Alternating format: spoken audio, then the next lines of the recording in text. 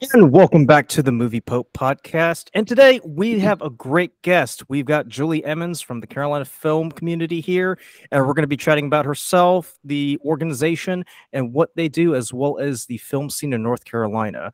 But before we dive in, remember to like, comment, subscribe, and as always, please share this video with your friends, acquaintances, even adversaries and foes. We are looking to grow our audience, and we are always looking to expand our reach. So let's go ahead and dive in. Juli, how are you doing today? I'm well, thank you. How are you guys doing? Can't complain. It's just another Saturday. Do you think it's kind of weird that the day after Halloween it felt like the middle of January? Oh my gosh, it was freezing. Yes, that was crazy. I mean, I look out my window on Wednesday, and my whole car is encased in ice. And in years past, I would have to spend 20 minutes scraping the ice off and sitting in there, freezing my tail off, while the heater blasted it off. And now that I work from home, I'm like, it's whatever. Yeah, it's whatever, exactly. But now, I don't know. The weather here is just schizophrenic because it can't make up its mind on whether it wants to be hot or cold. Now it feels like summertime. Yeah, today was beautiful, but then yesterday when I was running, yesterday morning, it was 28. Oh, yes. It's jumping all over the place. Yeah, but I did hear a prediction that there's going to be snow this year, which will be a nice relief. Well, last year, and I might be wrong, but I don't believe we had even one actual snowfall. No, we did not. Not one bit. We had ice, though. A lot of ice, but no snow. But I'm a summer girl, so I don't cry too much about that. Yeah. Well, I mean, summer's a lot longer here in the Carolinas than any other season. So, Juli, let's go ahead and dive in. Why don't you tell us a little bit about yourself and what you do and how you got into the field that you're in? Okay. So like you said, I'm Juli Emmons. I'm with the nonprofit Carolina Film Community, and I think that is probably what I'm doing the most of right now. But what I do for a real job in the industry is I work in casting. So I will I'll cast for movies, commercials, television, sometimes here and there. A lot of times on the bigger budget films, I'll do the extras casting, and then on smaller independent or just small productions, commercials and stuff, I'll do all the casting that's involved with that. And I got involved, actually. I started wanting to be an actress, and like a lot of us do, and I acted a lot in theater and things like that. But then when I got into film, I really loved it, but I don't even know how to explain it, but there's just sort of a distaste for it started coming on. And I'm not shy at all, and I deal with rejection totally fine, but I started getting anxious every time I'd have to audition and that kind of thing. And before my career ever even took off, I was like, this is not for me. And a good friend of mine is a casting director. I met her on a film, and I was just asked her, during a slow time, I said, hey, do you want some help doing this extras casting thing? And she's like, absolutely, please help me. And I ended up working on that film with her, and I actually really loved it. I loved the process. I'm very organized, very type A personality. And so it really worked for me to do that. So that's what I do. That's what I get paid for. I also do some producing for small films, independent films, things that I've created and made myself. I've produced. I used to have I have a team of filmmakers, and we all work together to make films. So I got my hand in a lot of different things, but mostly I do casting. Gotcha. So, so are you a member of SAG or no, I'm not a member of SAG. We're a right to work state. So with our actors and stuff, they don't, and I'm not, I don't do acting. So SAG is an acting union. So I would never have joined that because that wouldn't have been very lucrative for me. But no, I'm not a part of a union at all, just because we are right to work, and I'm independent. So it's just me. Gotcha. And the reason why I ask is because obviously you're aware of the whole strike going on. It's what, 6 months now? Yeah, it's going on way too long, actually. And if I'm being perfectly honest, I've been so frustrated with the whole thing. I've almost kind of checked out for the last couple of months of just like throwing the hope up that it's going to get figured out. I know that sounds terrible, but it's just been such a frustrating experience. It feels like every couple of years we have another frustrating experience like that. So I'm like sort of hoping that SAG figures it out, that, you know, everybody gets it all figured out soon, because so many of my friends are actors and they are depending on this. Okay. Now, has it affected you in any way? No, not really. Like I said, I work independently, so my jobs come to me. You know, I'm not with a company or anything, and I'm not acting, so that's not going to affect me. The fact that there aren't as many movies coming, obviously with like the writer's strike and that kind of thing, no, not terribly. Just because of the fact that you know, I do commercials, things like that. Things aren't really as scripted. I know it has had a huge impact on the people that do work in my field in casting, because if there's no movies, there's nothing to cast. If there's no television shows, but I've been fortunate enough to kind of be doing smaller stuff that's not really falling on that scripted stuff right now. Gotcha. So you're actually the first guest who actually works in casting. So I do have a few questions that I want to ask you, if that's okay. Oh, sure. So my understanding of casting is typically whenever there's a project in the pipeline, my understanding is that the producers will let the casting people know what they're looking for, and then sometimes the producers will be present, but it's mostly the casting agent who kind of acts as the eyes and ears of the production team, so to speak, to find the right person. Is that an accurate statement, or am I far left field? No, that's about right. We work with not just the producers, but the director, and kind of try to all work hand in hand with the vision that is there for the film. You know, depending on whose vision it is, it could be strictly the directors, and he's getting a lot of creative leeway, or the producers, but just sort of working hand in hand to see what they see and try to find the right people to make that happen. Gotcha. So can you walk me through the process of what it's like when you're looking for the right person to cast? So what we do is we put out what's called a casting notice, and we send that to our talent agents. Mm-hmm. And then they go through their talent, and it might be, I need a Caucasian male, 60 to 70, silver hair, who knows how to ride a tricycle. I don't know.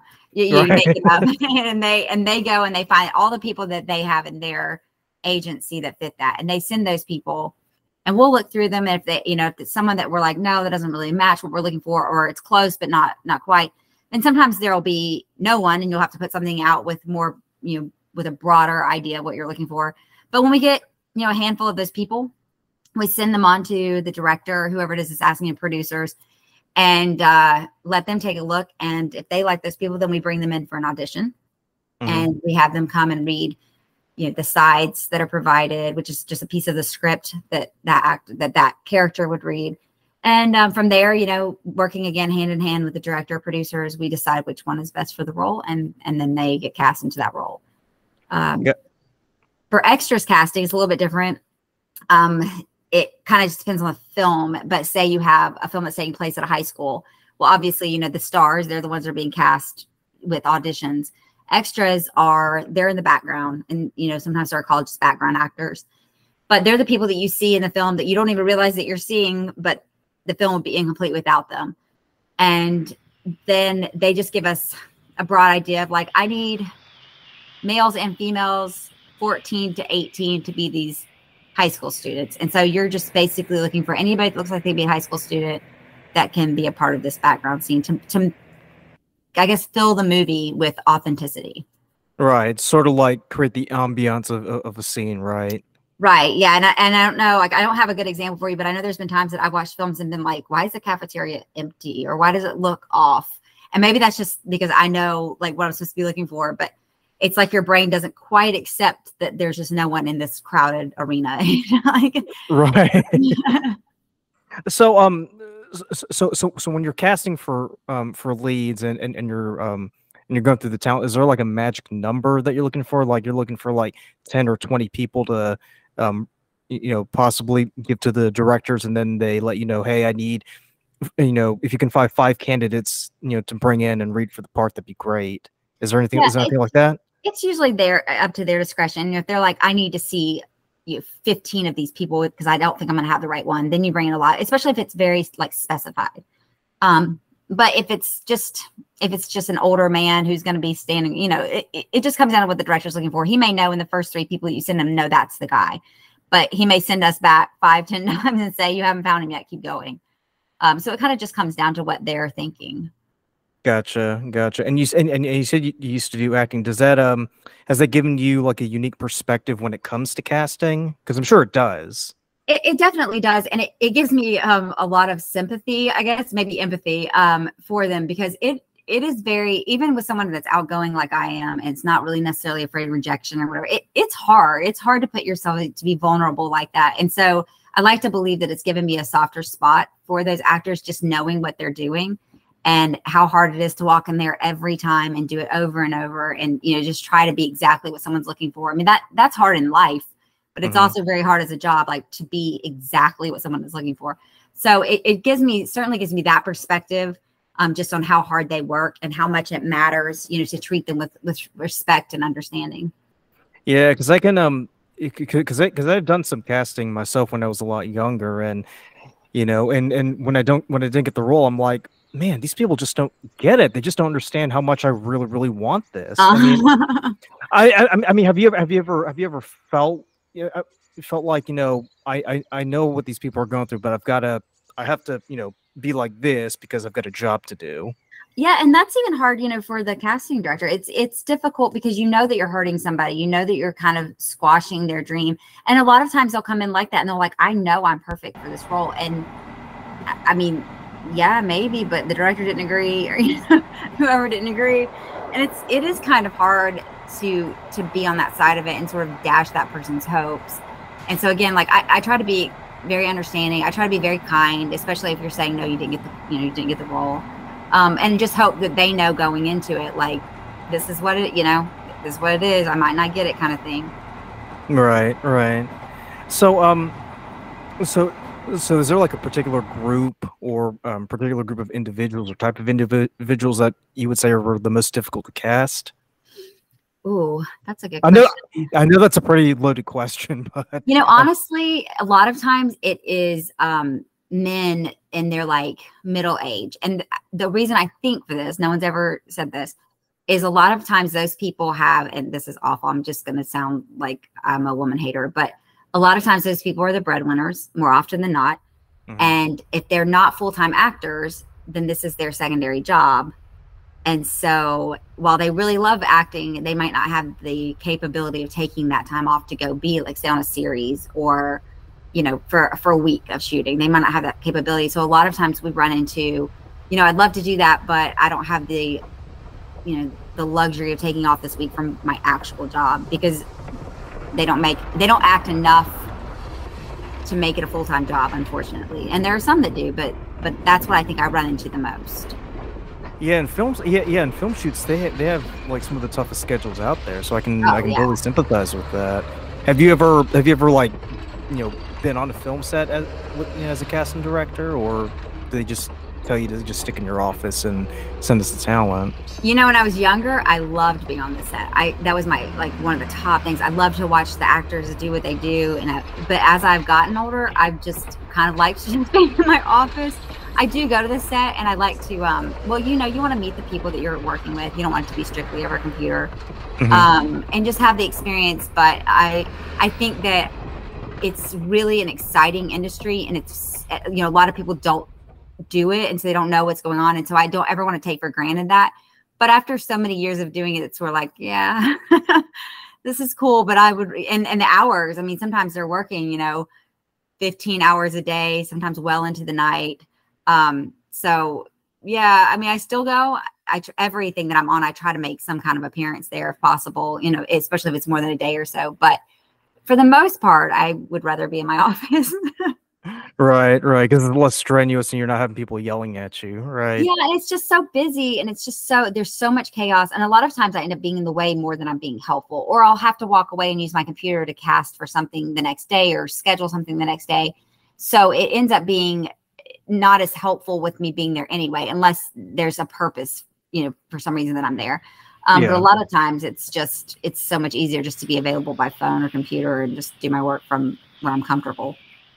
Gotcha. So did you start your your job as a casting director, casting agent, like before or after the pandemic?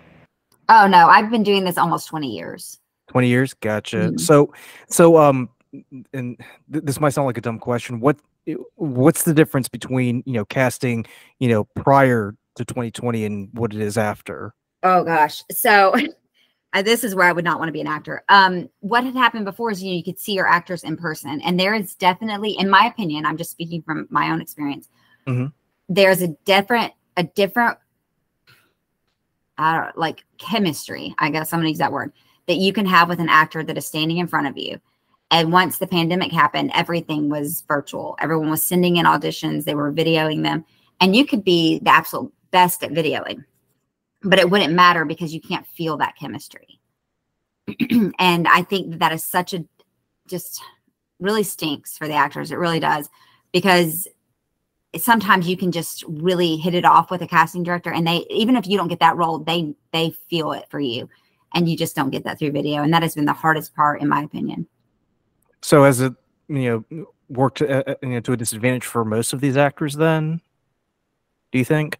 I think it's been a huge disadvantage, particularly for the newer actors. Gotcha. If you're established and your casting directors, and it's a small industry out here, so a lot of us all know each other. You have an advantage there. But if you're a newer actor and you're trying to get on the scene, 2020 it would have kicked their butt. Yeah. Is that still an ongoing process, or have you like started moving back to the in-person casting? Yeah, for the most part, people, it's kind of comes down to the preference of the casting director too. Like, do they want to deal with people coming in and that kind of thing? Because to be honest, I think as a country, well, as a world, has gotten kind of lazy. And there's a nice part of it. You don't have to go get an office. You don't have to bring people in. That part's been like, well, I mean, we could all do this. But again, just for me personally, I have tried getting back into the wanting to see the people. And I believe there are several others that like that process of seeing and feeling that chemistry.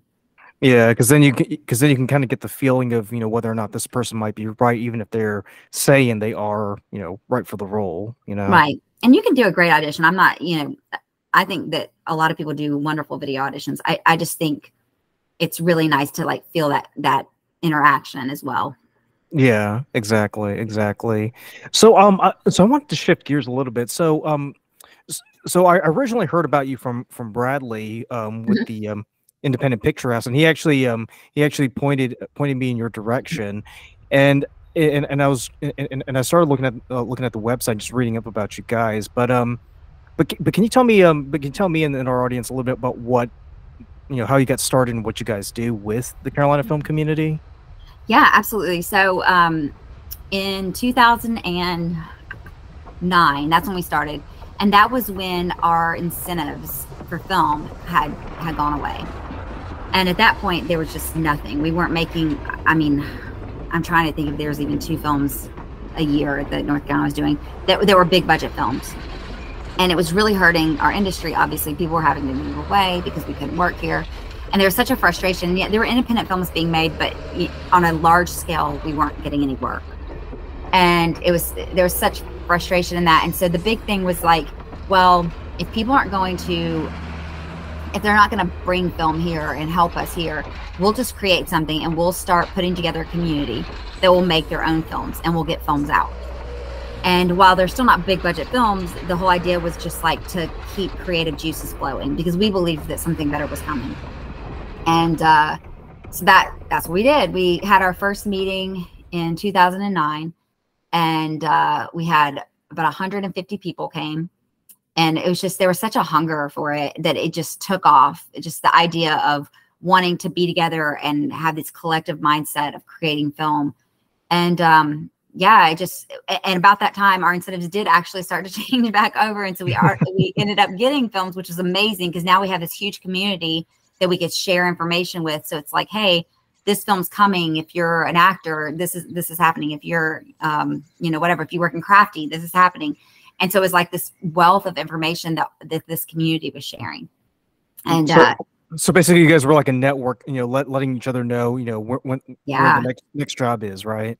Yeah. So we had like a whole networking side of it. We were educating every month. We were having speakers come in that were educating the group on different things. They might have like a producer from the latest film might come in, or anybody that can come and talk, like, I mean, casting directors, we've had them come in and talk to the actors about how to give a great audition.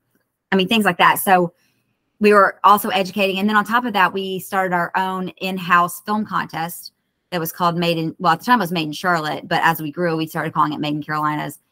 So it was also kind of forcing these people, hey, if you're not going to do it on your own, we're going to kind of force you into being creative and have this, friendly competition against each other. So your friends are doing this, and now let's all do it together. And it just really took off. It really grew. Yeah, I mean, so I can't say enough.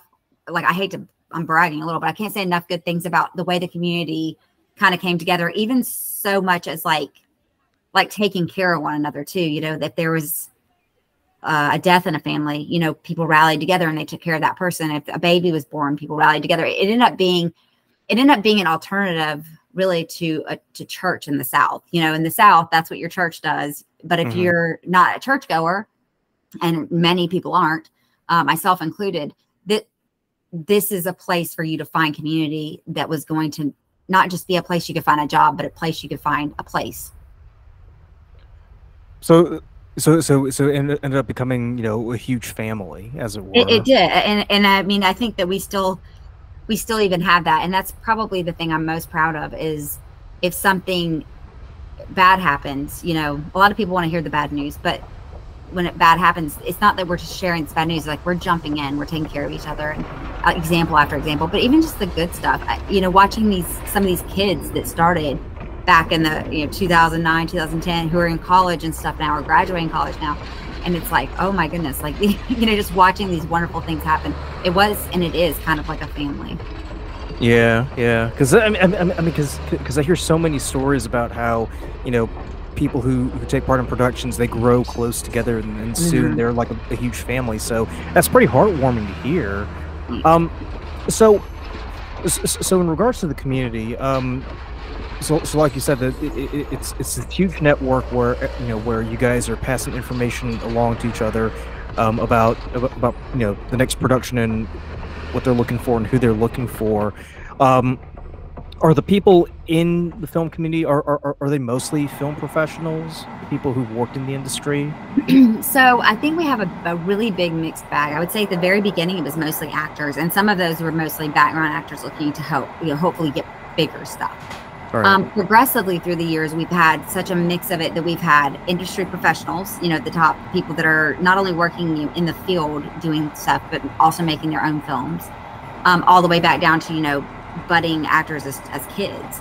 So I would say now it goes across the board. And I like to say this is the place that there's a spot for everybody. And I don't know if I'm, just being honest, like the people that are the industry professionals, they come, but I think they are the ones that are coming to be the knowledge, to be the help, to, because they're not going to probably get as much out of the group other than the speaker. You might want to make a connection there. But I'm so grateful because a lot of those that come, they're there to help build the community, and they're giving of themselves. They're giving information, they're helping people find their place. And a lot of new people are coming in, and that's been so helpful to them, to have that connection to people that are professionals. So, so can you kind of describe to me the type of people who are in the community? Because I know you mentioned actors, but are we talking like makeup artists or filmmakers or cinematographers or lighting people? All of that, yeah. Again, there are the actors, and I would say probably half the people are actors, which makes sense. You need about half actors on a film, right? And then we have directors, we have still photography, cinematography, a few makeup artists that are regular attendees. Other producers that come, a lot of screenwriters. At one point before the pandemic, we had an independent screenwriting group that was like a sister group of this that worked through us. So I mean, just I can't think of any part of it that there isn't some representation in the community. Gotcha. So if someone were to say, hey, I need a gaffer, most likely, you can point me to a gaffer or two, right? I could point you to a gaffer, or I could point you to someone that can point you to a gaffer. And that's, like that would be the industry professionals. They would either be that, or they'd be the one that says, oh, I work with Joe over here and that's what he does. Let me put you in contact with him. So a lot of times, even if that person's not standing there in the room that night, somebody has that contact to help you.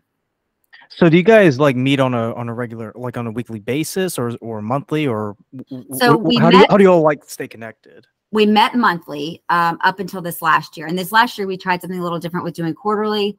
I don't know if I'm totally sold out to it. I've been talking to my board about what we're going to do for 2024. It had perks and it had downsides, but up until last year, we met every month regularly.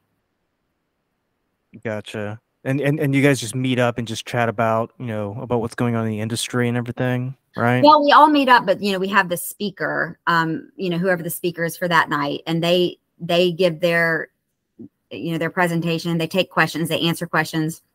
We also give a chance for local filmmakers to show some of their work. So if somebody's just made a short film that they want to put in a festival, they can show it. They can also take questions and answers. Just trying to give people an opportunity to interact and also just learn about stuff while they're there. And then of course you're all there in the room, so you can meet people and network and things like that as well. So if a filmmaker like showed their film over there, they would do it like before they submitted it to a film festival, right? Sort of like depending on the festival, if the festival lets you. I mean, there's all kinds of rules around that, but okay, gotcha. So are y'all like spread out like across the Carolinas, or are you mostly concentrated like one particular state? We are concentrated in Charlotte. We've tried several times to try to branch out, and it hasn't ever quite taken off. Sort of halfway, and then Charlotte's been the only one that has just really steadily stayed. So we have people come in from Columbia and close, like, well, obviously Rock Hill and stuff, that are really close to the border, and then mostly like Charlotte and all the surrounding areas of Charlotte as well. So how come it's never worked with places like, say, Greensboro or Raleigh or Chapel Hill? I don't know. I mean, I wish I had a better answer than that. It's just sometimes it hits and sometimes it doesn't, and it just didn't hit. We tried it in Wilmington and we tried in the Triad area, and it just didn't have the same pizzazz. A lot of times, like with Triad, was so close that they're like, we'll just drive to Charlotte, because we're close enough in proximity that we kind of work on the same stuff. And then Wilmington, they have their own little film world there, and I just don't know that they were ready for us yet. Yeah, they're doing their own thing in Wilmington. It's like there's Wilmington and there's the rest of North Carolina, right? Yeah. So I used to do an internship with the Charlotte Film Commission back in the early 2010s. Do you guys work with them, or do you have any contact with these guys? And you were with the Charlotte Film Commission? Yeah. Yeah. So Beth is a friend of mine, and she'll come and speak for us, and she is very helpful. Like, if people need locations, she's always very open door policy with her. So yeah, they are great with just helping us with anything, actually. I mean, any questions I've had, they've been very helpful with that, and just always open to being available to help any filmmakers and that kind of thing. And what about the what about the schools in the area? Like, because I know UNCC's got like it's got like a separate like college or school devoted to the arts. Do you work with these guys also? We don't work directly with them, no, but the people that do, like the teachers, professors, people like that, they are involved. Some of them, not all of them, are involved. And the same thing, just very helpful. We've had them come as speakers before. They attend some of the meetings. So we all try to keep, those doors open so that we can all, again, share information, help one another out, keep the community open, that kind of thing. Gotcha. So so this does lead me into my next question about the film scene in Charlotte, because you did mention, I think it was like 08 or 09, we lost the film incentives. Can you tell me, and I'm gonna sound dumb for saying this, but can you tell me what the film scene in Charlotte is like these days? Like, is it thriving, or is it kind of so? Well, our incentives changed. When we had the rebate, it was better. So it's changed some, but I would say we get a little bit of an up and down, and that's, again, like I'm saying it like how I feel like it works, and that's probably not completely fair because I don't have the numbers in front of me, of course, but I feel like we have a really busy season and we'll have like a lot of stuff happening, and then it may just kind of wane for a little bit, and then it'll come back. But I don't feel, I think that everybody, not including when we're on a strike, it feels like everybody stays pretty busy, pretty steadily working. And so I think that's really one of the best things we can ask for. I think everybody would love to be overly busy and turning down work. But if we could keep our industry employed, and I think that we are, again, without the strikes, typically we are doing that. And so we're having a film scene that is alive and vibrant. It, in my opinion, could be doing more, but it's not dead and it's not dying. All right. So the film scene at the moment it's not dead, but it's not lively either. Is that a fair assessment? Yeah, I mean, I don't know if I feel dumb saying it, but I would say we're on the closer end of lively, but we're not as alive as we used to be. Yeah, it's kind of like with the Charlotte music scene too, because because I went to school at UNC Greensboro, and there were like bands playing everywhere, and you come here to Charlotte, there's like it's like crickets. It's like, where the hell is everybody? Yeah. So because and I'm sure you can remember this too. I remember back in the 90s, there were like all these film productions going on in Charlotte. You remember Shallow Hal? Oh yeah. They shot that. I remember they shot that at the Siskey Estate in South Park, and then they did Shake, Rattle, and Roll, that TV movie. They filmed it in my old neighborhood in Sedgefield. But I kind of feel like nowadays, because I think that whole debacle under Governor McCrory kind of took us down a hard path, and we've never really recovered from it. And well, and then we had the pandemic. Yeah, true. Well, even before the pandemic, it felt like things were drying up, because I think the only major production that was shot in North Carolina in general was Iron Man 3, and yes, that was pretty much it. Because ever since then, and I told people this, whenever we talk about film production in North Carolina, we've got to do something to steal Atlanta's thunder, because the stuff that they're doing down there, that could have been us. You know what I mean? Oh, that could have been us. Absolutely. There's a lot of bitterness on this end from that, for sure. Yeah, and you're right. Like when McCrory came, that did change our incentives. They let it sunset, and that was where everybody started getting really freaked out, because it was like, oh my gosh, we can't, like, we're making so much money right now with film. What do we do? And it did dry up, and it was scary. Like for a while, I mean, people were just very hungry, and they were going to Atlanta to work. I mean, Atlanta was like poaching us too. They were like offering to like pay your taxes for you to move or something. They were trying very hard to get more people, because they were getting so much work. That's right, because I went to school. I actually majored in film production at UNC Greensboro, and a lot of my friends just up and left in 2010, 2011. They just either went out west or went to Atlanta, and that really broke my heart, because I'm like, everybody's been touting about Wilmington for years and years. Oh, yeah. What the hell happened here? Yeah, and it definitely was. I mean, when that dried up, it became. I mean, it was bad. And then when we got them back, that was great. We had a really great period of time, and now we work on a grant program, which is good. I mean, it's just, we're just not getting as much work as we got, when we had the rebate. And Atlanta is still working on a rebate system, so they are definitely getting more work. So so I do want to ask you about the incentives. Can you tell us a little bit about what North Carolina's film incentives are, if you can speak to that? I can try. I'm gonna try to just high level it, because I won't try to get in the weeds. But essentially, what we have now is a grant program where they're applying to get an amount of money that we have set aside. Okay. There's different rules and things that go into that. What kind you can submit for, what you can't submit for, things like that.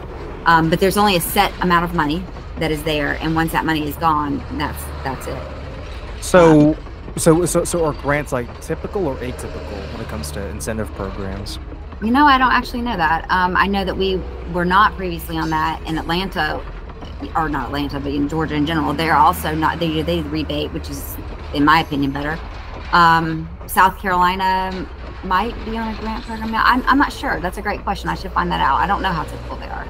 Okay, gotcha. No, I mean that's totally fine. Just because I remember someone telling me about that years and years ago, and yeah, I really need to read up more on this, because I figured whatever we've got going on with our incentive program right now, it's not enough. We're basically half-assing it. Yeah, I think that, and we fought hard. We fought really hard to keep the previous incentives. But it just comes down to, what the governor and his team and the state decide on. But I mean, it's much more complicated in my opinion now, the submitting for the grant, having to be approved and exactly what you need it for, versus the rebate where it's like, if you bring a movie here, you get 25% back. Yeah. It's a lot easier that way. And I certainly wish we would, jump back into that for sure. So, so have y'all been been active or been trying to, lobby, the governor to try to do something about the incentive programs to kind of, invite more work into the Carolina area? So we are a nonprofit organization. We're a 501c3, so we can't really go and lobby per se, but we have up to what we can do. Like we had a letter writing campaign. We've gone to the Capitol, and they've had events there to try to do, what we can to speak to the governor, to speak to the House, things like that. So inside of what we can do, we have done that. And more than that, I think the most important thing that we provide is the fact that we're building stuff here, an infrastructure, so that should we, make a move where we're getting more film, there's an infrastructure here that can support it. Gotcha. So what would be the best advice then to try to get the governor's office to, push the chain a little bit, if you had any advice? I don't know. To me, it just makes so much sense. It's like, and I use this example. I had to speak in front of a group one time, and I used the example of just, if Harris Teeter has milk for $3 and Publix has milk for $3, but Publix will give me back 25%, I'm going to Publix. Right. It just felt very easy and very simple. And I guess, they weren't seeing that the same way, obviously. They overthought it. Yeah. Yeah. God bless the governor's office. Yeah. It's not my job. Yeah. But we're getting close to the end here. But Julie, before we go, if people are more interested in your work and what you do, or if they just want to reach out to you or connect with you, how can they do that? If they want to find me personally, I mean, you can find me, all over the place. I'm on Facebook and Instagram and all that. But if they want to find Carolina Film Community, we have a Facebook page, an Instagram page, a Twitter page, and our website, which is carolinafilmcommunity.com. Gotcha. And do they have to be actors or crew people to be members, or can anybody join? No. Yeah, I think I encourage people, even if you're not involved in the industry, but you're just interested or supportive or whatever. I mean, I encourage people to come. Our next meeting is December the 5th, and our guest speaker is Darby Camp, who is she's a teenager now. It's hard to believe, but she's been a child actor for some time. She was the star of the film that came out, Clifford. She's been in, and I will not remember this now that I'm trying to remember it, but a Christmas movie with, why can't I? Goldie Hawn's husband that I can't think of, Kurt Russell. Yeah. I'm like, duh. No, she's a wonderful actress. She has a wonderful family, and she's agreed to come and talk to us, just what it's about, like what it's like to be a child actor and grow into being a teenager actor, and just what her life is like. So I'm excited for that. I think that especially child actors will get a lot out of that, and their parents, just knowing what it's like. But anybody, I mean, if you just want to be supportive, or if you're just interested in what it's like to be a child actor, or you just like Darby and her career, I encourage anybody to come and just experience that and kind of learn about that. Excellent. And I'll have them down in the description below so people can check that out. Awesome. But before we end, Julie, this is a question that I ask all of my guests. Is there a particular movie or TV show that you've seen recently that you're just excited to talk about, that you're just bursting at the seams to just cross the ties? Oh my gosh. There are no wrong answers, by the way. No, so much pressure. People ask me, they're like, oh, you love movies, so what's your favorite movie? And I'll be honest, I've never had a favorite movie, except maybe like when I was younger, I loved The Princess Bride. But I think it's a perfect movie. But you know what? My friends will call me a liar if I don't say this, but The Haunting of Hill House on Netflix is, I don't typically watch things more than once. I don't need to. Like I enjoy them and I move on. I'm just one of those people. But I have watched this show beginning to end probably 4 times. I think it is one of the most brilliant and clever things that I've ever watched. I like horror stuff anyway, but I want it to be scary, not gross. And this hits all of that. And I just think it's like, even after having watched it, I was just like, you know, hungrily looking up stuff about it and Reddit stuff and just the explanations behind it, how deep the characters were, just all of it. If I had to just sing praises of anything, it would be that. Yeah, and I had a guest on a few weeks ago. He runs a theater company out of Concord. He's doing a production in December that's based on The Turn of the Screw, which was the inspiration for that show. Oh no, this one was Haunting of Hill House. Haunting of Hill House, okay. Yeah, The Turn of the Screw was The Bly Manor, which was the second season. Okay, gotcha. Yeah, gotcha. the same person, same show, but second. Yeah. So that creepy psychological horror vibe to it. It's just so good. And I don't know, it's just phenomenal. I really enjoy it. He's got, I think, 4 different shows. And they started with that one, and they did Midnight Mass, and they just came out with The Fall of the House of Usher that just got released last month. Oh yeah, that's right. That's the modern adaptation of the Poe story, right? And it's also very good. It's just very, very well made. I can't say enough good things about it. Yeah, because I saw the trailer and I was a bit apprehensive, but I haven't given it a fair shake, so I'm gonna sit down and watch it at some point. Do you like haunting stuff and? Oh, I mean, Julie, me and my friend and I, we did a 5-episode special on our top 5 horror. My choices were unconventional. I want to hear. I mean, my spoilers, by the way, my number 1 choice was Shutter Island. Oh, love Shutter Island. Love it. Love the book more, but love the movie. And the reason why is because there are just so many twists and turns. But plus, it was it has such a gothic atmosphere too, and I absolutely love that.